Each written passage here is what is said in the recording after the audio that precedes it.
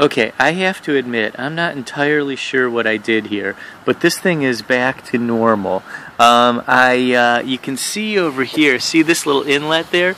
All I really did is mess around with there. I just took one of these cans of compressed air. I was too lazy to get out my compressor, and I just gave it a spritz, which I don't think that did very much.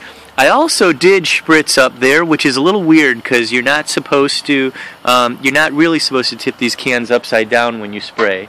By the way, I did all of this without the flame being on, of course. The other thing is, they said use a wire, so I used this paper clip, and I just went up inside there and poked around, and that might have done something. That seems to me to be the most. It didn't seem like I did much, but I went up there and poked. Maybe there was like a spider's web in there or something, and I just kind of poked around up there with this paper clip.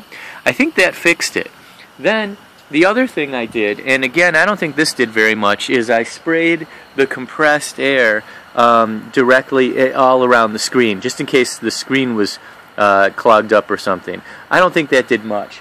I think ultimately it was a very easy fix, and I think it was all based on just shoving this paper clip up there as far as it could go and sticking it up and down. I think that's what did it. But look, it's working perfectly now, and it certainly wasn't before. Hope this helps you.